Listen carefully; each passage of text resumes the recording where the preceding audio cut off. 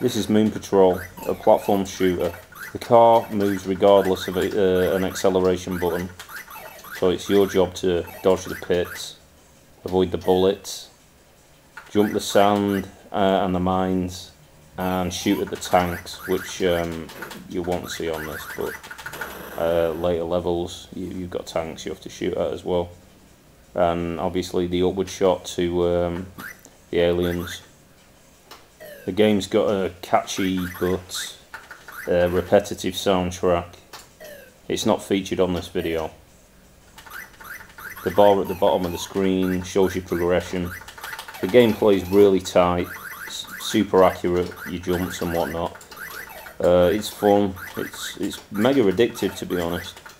Upon completion of the bar, you'll start over and your score will continue.